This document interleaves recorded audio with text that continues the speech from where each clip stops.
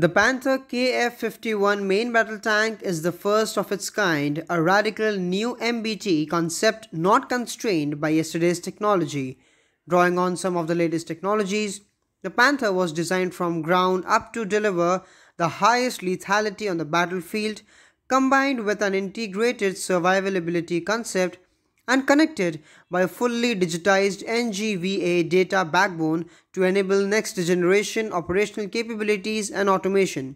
This enables a reduction in crew size, which paves the way for unmanned turret options and human machine teaming. The Panther has an unrivaled lethality overmatched with the 130mm future gun system and optimized sensor to shooter links. It has been adopted with an integrated survivability concept of on and off platform sensors coupled with active, reactive, and passive protection and a dedicated top attack protection system. The first for a main battle tank, the Panther is designed around a digital architecture complying with the NGVA standards. This is the key enabler for future decision support and automation systems. The Panther fulfills the core capability of dominate and destroy with a Rheinmetall future gun system consisting of a 130mm cannon, a fully automated ammunition handling system, and the additional armament options of the Hero 120 loitering ammunition. The Panther has concentrated firepower for long-range strikes and multi-target engagements. Rarely has the sheer power of a main battle tank gun be more impressive. The future gun system developed by Rheinmetall enables a 50% longer kill range to be achieved with an unrivaled rate of fire due to the autoloader performance. A 12.7mm coaxial machine gun complements the main gun, multiple remote controlled weapon station integration.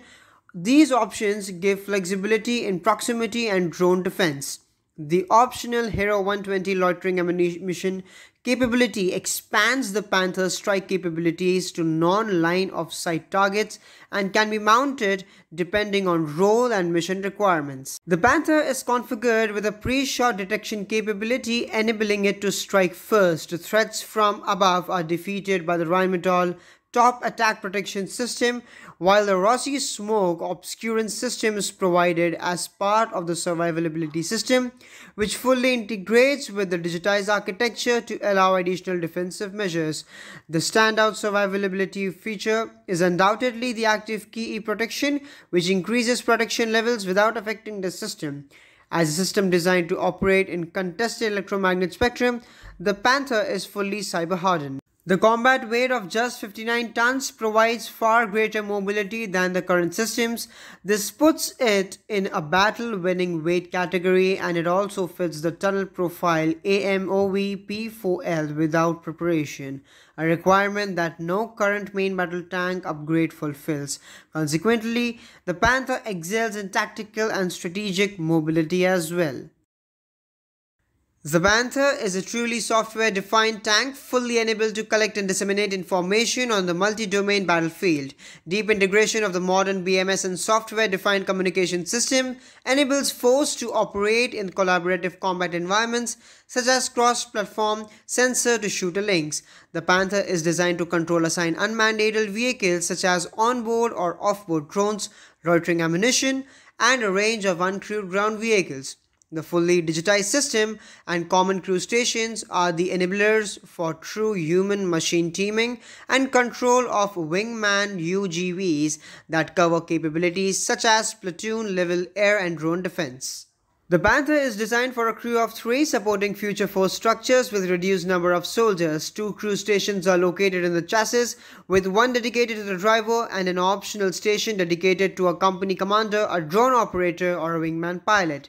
The fully digitized NGVA architecture allows for seamless sensor and effector integration both within the platform and cross-platform. Sensor and weapon control assignments can be passed between crew members instantly. Each workstation can hand over and take over tasks and roles from others with no reduction of functionality.